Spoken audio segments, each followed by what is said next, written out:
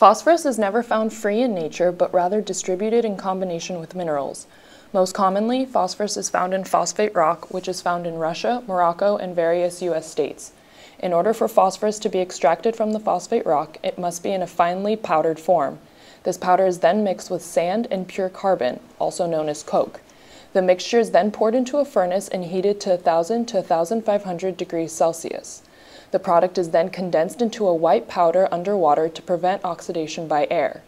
However, even underwater, the white phosphorus converts to the more stable red phosphorus allotrope. Phosphorus is best known for its use in agriculture and farming, as it is used in fertilizers. It is used to create chinaware, matches, and baking powder. Phosphorus is used in the production of steel and bronze and can be part of cleaning agents such as water softener.